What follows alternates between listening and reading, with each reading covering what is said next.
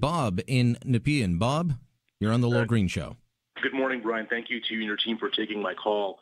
I just wanted to share a couple of thoughts on the elections and campaigns. With respectful disagreement towards your first two callers, it's obvious that campaigning never ends.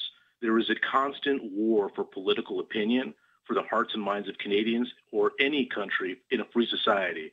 This person, I think his name was Ron, the lady who called afterwards, do they really not think that outside of the technical election season that the NDP and Liberal Party are not campaigning when they promise to expand this or that bureaucracy or so-called universal child care? The campaign never ends. Conversely, for Conservatives, do they think that this wasn't taking place when Stephen Harper issued a tax credit for families with children? So this sort of function of debate on issues never, ever, ever. And same thing for CFRA, by the way, and God bless what you guys are doing.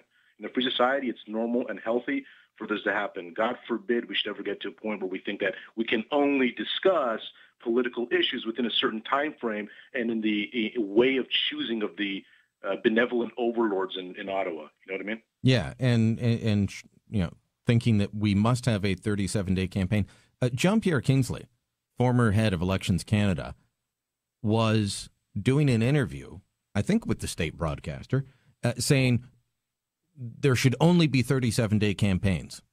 And he complained about the fact that Stephen Harper had a bigger bank account than Mulcair or Trudeau have access to.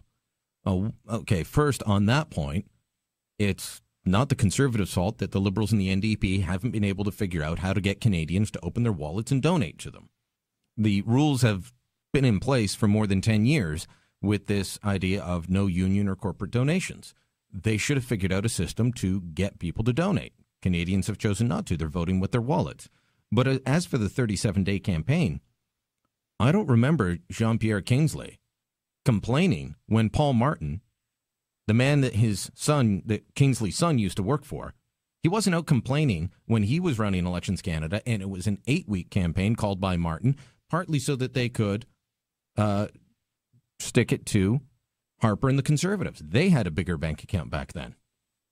Yeah, and obviously Jean-Pierre Kingsley will not acknowledge that all of the money that goes to the CBC, the state broadcaster from the Canadian taxpayer, is essentially funding the Liberal Party of Canada's campaign as well as the NDP. So if we start actually examining the Canadian media landscape and acknowledge it as an arm of the left wing, which it actually is for the most part, with a few exceptions like CFRA, again, God bless you guys what you're doing, then the money looks much, much different. One last quick comment as far as the fool, as you described him over at the War Memorial. I'm going to take a semi-cheap shot, so forgive me in advance if it's offending anyone, any of our friends on the left. But, you asked how drunk do you have to be? I would ask a slightly different question.